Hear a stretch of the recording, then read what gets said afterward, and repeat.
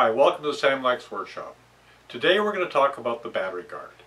Battery guards are a low voltage protection, battery cutoff if you will, to protect your battery from deep discharge.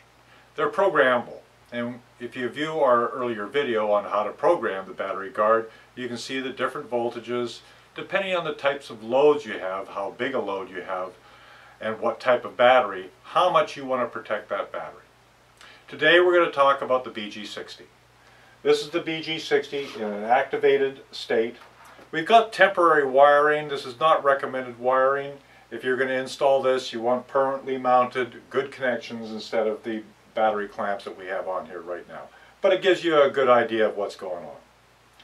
We have our input to the battery guard going up to our positive terminal, fuse positive terminal on our battery.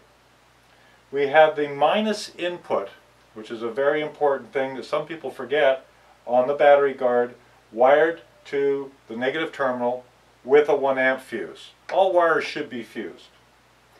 On the output we have our inverter connected, and as you can see, if we turn the inverter on right now, with the voltage on the system above the threshold, which we've got programmed for 12 volts, just so we can show it, we've got it running really nicely.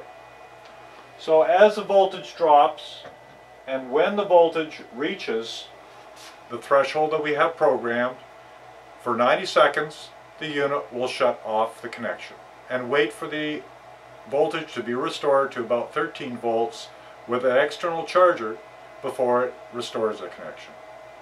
So we'll wait for it to cut it off, be a couple minutes, stand by. The point we're measuring right now is on the battery itself. The voltage at the inverter, because of the voltage drop across the small wires I've got, is going to be a little bit lower.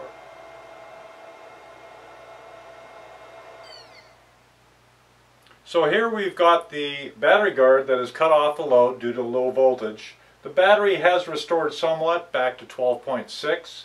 but it needs more than that because you want a fair difference between the cutoff and the restoration voltage. So I'm going to plug in the charger and we'll see the voltage rise up, and when it hits 13 volts the battery guard is going to start up again.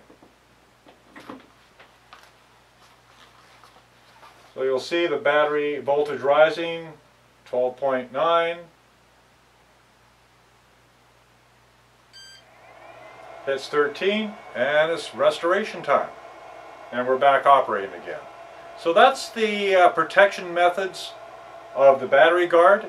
It's programmable in 9 different programs, and you can even program an external contact or relay or buzzer on the output. That's it.